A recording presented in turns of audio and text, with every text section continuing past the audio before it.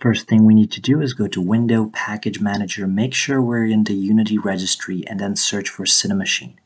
Hit Install, and then once that is done, right-click Cinemachine 2D Camera. This will create a 2D camera.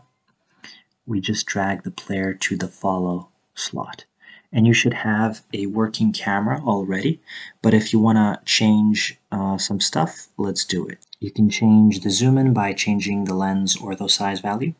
You can make the camera move a bit slower by changing the damping speed, as you can see here.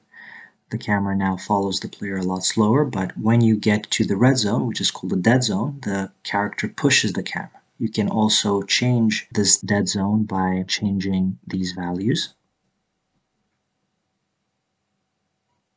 And finally, another interesting thing is the look ahead time. This is especially effective for fast-paced games where you want to show the player what is coming in front of him. You can also make it ignore the Y component and only work on the X axis. If you want to download this asset pack, the link is in the description below for free. If you want to learn how to make a parallax effect, click this video. If you want to learn how to make one-way platform, then click this